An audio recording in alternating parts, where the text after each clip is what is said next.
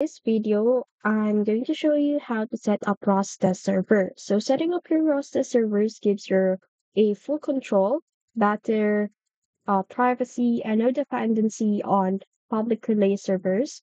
So what you'll need to have is a VPS or a cloud server if you are using a Ubuntu 20.04 above version or the Debian recommended. And also you need a root or sudo access and then domain name. So it's optional for HTTPS and then some basics terminal SSH knowledge. Now, to connect to your server, you need a SSH to log in. So I will show you some um server or bash in here on the screen. And then for the second step is install Rust server. So for the option one, you can use RustDesk HBBS or HBBR. So let's go to the browser and then search for RustDesk server, and then let's find it. So,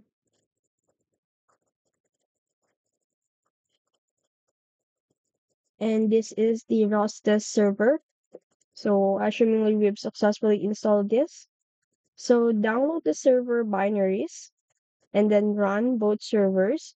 So adjust the IP first and then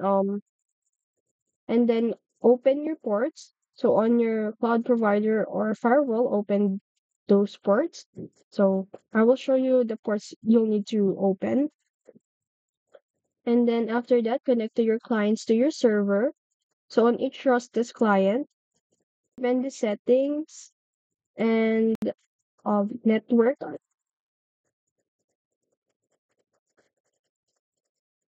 and then network. And then set your ID or relay server. So the ID server is your server IP. And then for the relay server is your server IP also.